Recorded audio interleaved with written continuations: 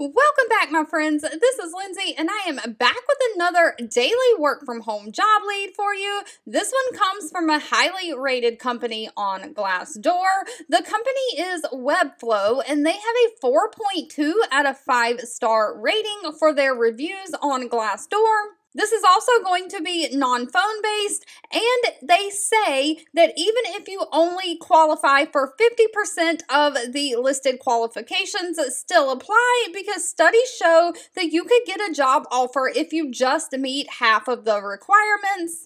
But Webflow is looking for a customer support associate for their accounts and billing department. Now, this is remote for my United States folks only. Of course, the links to both the Glassdoor page and this application page, if you want to apply for this position, are always in the YouTube description box below this video. Webflow is headquartered out of San Francisco, but they are hiring throughout the U.S. for remote. This is a full-time 40-hour per job week, and they say their compensation amount is estimated from $64,000 to $75,000 for most locations. However, there are some locations in the United States where higher cost of living is, like California, where they pay anywhere from $71,000 all the way up to $83,000 a year. So the lowest they will pay is $64,000 a year. But they are looking for somebody to provide consistent, high-quality customer experiences for all of their Webflow customers.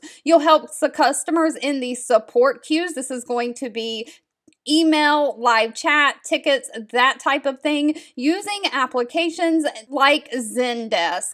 You'll file bugs, troubleshoot issues, and collaborate with other team members to make sure the customer gets an excellent customer service experience. And you'll advocate for the customers and work closely with your team and manager. Now, as far as what they're looking for someone who has experience providing customer support over email or live chat in a software as a solution or technical kind of a service area. Someone who can process an understanding of the Webflow products or have experience with some kind of a web design tools or platforms. They are looking for somebody who understands web like HTML, CSS, DNS, or some kind of advanced understanding of Webflow.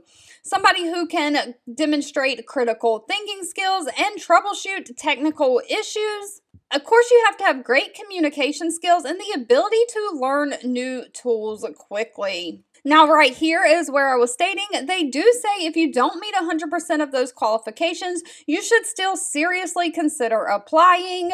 They say studies have shown that even if you only meet half of the role's requirements, you will still be considered for a job. All right, as always, if this job lead was not for you, please feel free to leave in the comments anything specific that you're looking for. If you found this job lead or any job leads that I share helpful, please give this video a thumbs up like button. That does give me direct feedback that I am at least being helpful to someone out there. Thank you so much for watching and supporting me, and I'll be back really soon with more work from home job leads just for you.